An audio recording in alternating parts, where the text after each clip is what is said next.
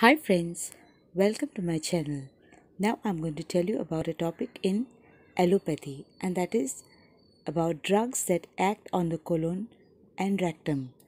Colon is the largest part of the large intestine, and it removes water and some nutrients and electrolytes from partially digested food. Various combinations are available in the market, which are astringent, antiseptic, or vasoconstrictor in their action, providing a soothing effect on pain of piles and also provide soothing relief in pruritus.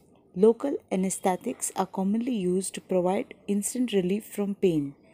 These preparations are available in the form of ointments, creams, suppositories, steroid based creams, reduce excoriation which is caused by any leakage. Some proctecmics resort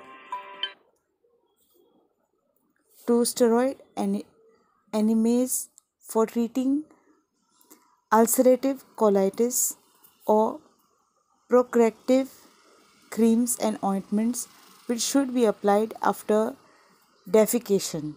Since there are many preparations wherein formulations differ, to avoid confusion of medicines used, I'm giving you below the brand names with names of manufacturing units. The first one is the brand is Enomax, manufactured by Bliss. Second, Innovate, manufactured by Ellenberries. Third, Medithane, manufactured by John White. Fourth, Mesacolinema, manufactured by Sun Pharma. Fifth, Neotinic enema, manufactured by Neoplasma. Sixth, Nuper Chiral, manufactured by Novartis. Seventh, Procitosadil, manufactured by Russell. Then Proclosadil M, manufactured again by Russell. Eighth, enema for proctolysis, manufactured by Pharmacynth. And ninth, Ultra Proct, manufactured by German Remedies.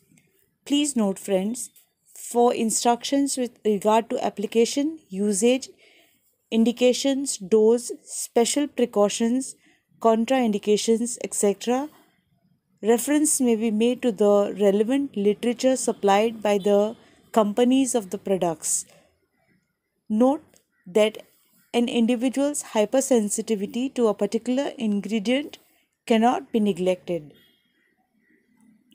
After going through all the instructions, only use these products. Friends, with this I end this video on allopathy. I hope you found it informative, and if you really liked it and found it informative, do like and don't forget to subscribe to my channel. Take care and lots of love to you all. Bye.